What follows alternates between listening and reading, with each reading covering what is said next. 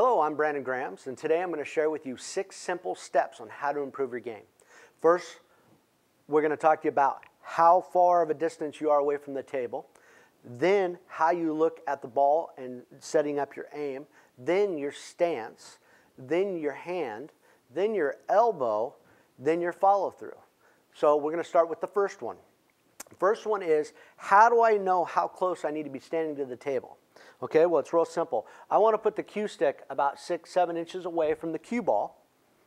Now, I know my hand needs to be about right here for me. So when I look at it, I notice how far away my hand is from my hip. It's going to be a little bit different on everybody, depending on how you step into the shot. The reason why you do this is your measuring stick. So when you step into it, it's exactly the same distance. Okay? That's how important that is.